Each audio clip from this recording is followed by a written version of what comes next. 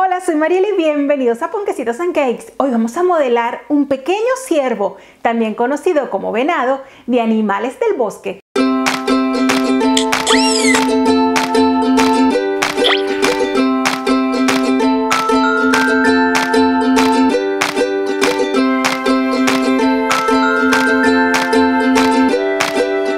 La temática de animales del bosque es una temática preciosa y entre las figuras que destacan está la del ciervo, también conocido en muchos otros países como venado.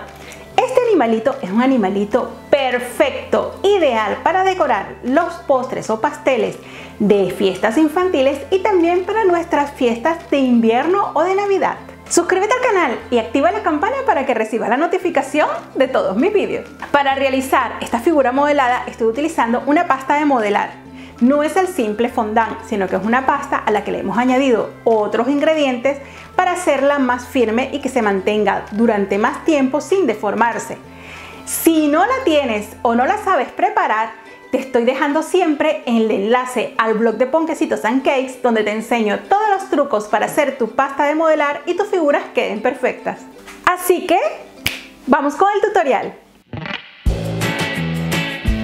Modelado de ciervo o venado de animales del bosque para tus pasteles, cupcakes y también para tus postres de Navidad. Para que las proporciones de tu figura quede perfecta, estoy utilizando una regla de círculos. Si no la tienes, no te preocupes porque te he dejado un enlace a un PDF que puedes imprimir y así tendrás inmediatamente tu regla de círculos para poder utilizar y modelar tu figura. Para nuestro ciervo vamos a necesitar 237 gramos de pasta de modelar en el tono marrón. Puede ser el tono marrón de tu preferencia. A mí me ha gustado este que es un poco terracota y tiende a ser bastante clarito. Para el cuerpo vamos a necesitar 100 gramos. Lo primero que vamos a hacer es una bola. Haciendo fricción con nuestras manos le vamos a poder quitar todas las líneas que se han formado en el momento del amasado. Y así nos quedará una bola con una forma perfecta. Ahora vamos a darle un movimiento sobre la mesa, afinando el extremo superior y dejando la parte de atrás más grande y redondita. Con la ayuda de nuestras manos vamos a doblar unos 3 dedos de la parte más delgada hacia la parte de arriba, haciendo un ángulo de 90 grados. Y así tenemos ya nuestro cuello. Vamos a afinarle un poco la parte donde se divide del grueso a la parte gorda de atrás. Y así le vamos a marcar un poco donde van a ir los muslos de las piernas traseras. Para las patas de atrás vamos a utilizar dos bolitas de 26 milímetros de diámetro y le vamos a dar una forma de lágrima para así lograr la parte del muslo y la parte de la patita. Aplanamos la parte de arriba que es la gordita y doblamos en L, logrando así lo que es el muslo y la patita. Y la colocamos junto al ciervo para confirmar las proporciones. Esta parte de aquí la vamos a aplastar porque le vamos a colocar un tono un poco más oscuro. La cortamos y la teñimos de un tono más oscuro o de color negro, el que tú prefieras. Ahora sí procedemos a pegar nuestras patas y las puntas de los cascos de ellas. Nuestro pegamento va a ser agua o si quieres puedes utilizar también pegamento alimenticio. Recuerda bajarte la app de Ponquecitos and Cakes para que tengas siempre a mano las recetas, los vídeos, los tips y muchísimas cosas más. Para las particas de adelante vamos a utilizar dos bolitas de 2,2 o de 22 milímetros. Hacemos un churrito de unos 8 centímetros de largo. Ahora vamos a aplanar uno de los extremos, que es la parte inferior de la patita, y doblamos el extremo contrario hacia este, dejando una distancia de 1 centímetro, que es la parte donde va el casco de la patita, haciendo que la patita de adelante está doblada.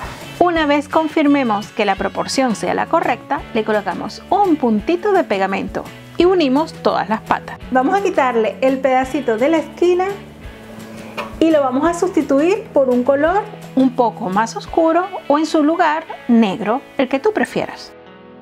Y una vez listo, lo pegamos, ya sea con agua o pegamento. Ahora le vamos a colocar un soporte para que nuestro cuello aguante el peso de la cabeza. En esta oportunidad es un palito de piruleta que estoy utilizando, pero también puedes utilizar un palito de diente, ya sea de madera o de plástico. Es súper importante siempre notificarle a quien vaya a recibir esta preciosa figura cuando esté terminada que tiene el palito dentro, no sea que se la vayan a comer y que se encuentren con la sorpresa. Humedecemos un poco el palito antes de introducirlo en el cuello y lo introducimos girándolo. Girándolo de esta forma no se nos va a deformar el cuello, así que la forma correcta de introducirlo es girándolo. Para la colita necesitamos una bolita de 16 milímetros o lo que es igual a 1,6 centímetros. Le damos un punto como de lágrima y aplastamos. De esta forma ya tenemos la colita lista para colocarla en nuestro ciervo. Te puedes ayudar de un palito de diente, no necesitamos tener ninguna esteca tan particular para marcarle un poco el doblez aquí de la patita, tanto de un lado como del otro. Le vamos a hacer también unas rayitas en la colita. La cabeza de nuestro ciervo es la mitad justo del tamaño de su cuerpo, por lo que vamos a necesitar 50 gramos. Puedes colocarte un poco de crisco en las manos y de esta forma vas a poder eliminar cualquier grieta que tenga tu pasta de modelar. Y en nuestra mano no la vayas a colocar en la mesa porque si no se va a deformar. Si la quieres colocar, colócala tal vez en un bol que tenga esa forma de la cabeza para que no se te deforme. De la mitad hacia arriba vamos a hundir ambos lados del frente con el dedo pequeño para lograr la zona donde van a ir los ojos y lo aplanamos un poco más para que quede hasta la frente. Le puedes colocar un poco de maicena en la parte de atrás si no quieres que se te quede pegado. Estiramos 30 gramos de pasta de modelar en color piel y con un cortador de 6 centímetros de diámetro cortamos. Con un cuchillo o bisturí vamos a cortar una V de 1 centímetro de largo aproximadamente y con la ayuda de tus dedos vamos a redondear los extremos para que tenga una forma de especie de corazón. Ahora colocamos nuestra masa de modelar sobre la masa del rostro y la pegamos muy bien, llevando hacia la parte inferior toda la masa sobrante a la que podemos cortar. Con tus dedos forma nuevamente las cavidades donde van los ojos y así ya tendremos parte de la cara lista. Antes de continuar, te recomiendo dejar reposar tus figuras al menos unas 3 o 4 horas para que el cuello vaya adquiriendo un poco de firmeza. Esta es la zona de la nariz. La nariz va justo en la parte central de la especie de corazón que hemos cortado. Así que los ojos van un poquitín más arriba. Así que aquí vamos a colocarle donde va a ir un ojo y donde va a ir el otro. Hacemos dos bolitas de 3 milímetros de tamaño y la colocamos con un poquito de pegamento en la parte de los ojos. Presta mucha atención en colocar siempre la mínima cantidad necesaria para pegar ya sea cualquier pieza grande o pequeña, ya que un exceso de agua o de pegamento alimenticio te va a deshacer la pasta de modelar. Para la nariz usaremos una bolita de 5 milímetros en color negro y la pegamos. Si quieres utilizarlo para Navidad, puedes sustituirle esta naricita negra por una nariz del doble del tamaño, pero en color rojo. Y así será muy divertido y precioso para esta temporada. Para dar un brillo en los ojos, hacemos una bola pequeñita y la vamos a pegar en la parte superior de cada ojito. Este puntito blanco le va a dar luz y vida a la cara de tu ciervo. Ahora vamos a colocar la cabeza en su lugar, perforándola simplemente sin llegar a colocar pegamento. Esto nos permitirá que en el momento que se seque ya quede con el orificio marcado. Para la orejita vamos a hacer una bolita en color marrón de 12 milímetros y la aplastamos ligeramente. Para la parte interna necesitamos dos bolitas de 8. Ahora esta la aplastamos sin que llegue a llegar al mismo tamaño que la marrón y la pegamos dentro del círculo marrón. Con la ayuda de tus dedos le vamos a dar un pequeño pliegue en la parte inferior y en la parte superior, en ambas orejitas, dejando ese piquito que nos va a servir para ubicarla donde va. Tomando en cuenta el centro es la nariz y las orejitas van a la misma altura que los ojos.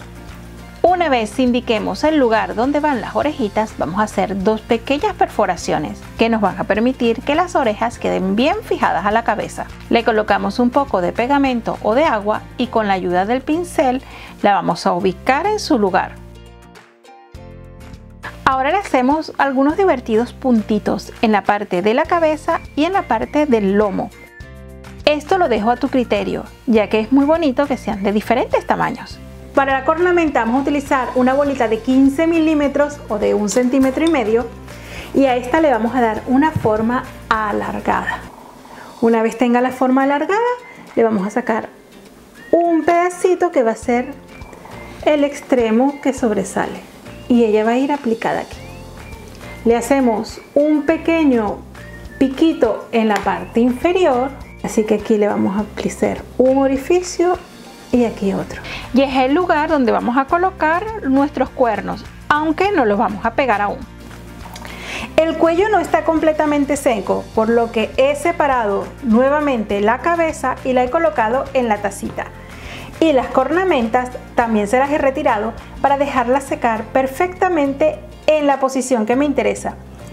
Y una vez ya todo esté listo, lo podemos armar. Se puede tardar alrededor de unas 12 horas en secar o preferiblemente déjalo de un día para otro.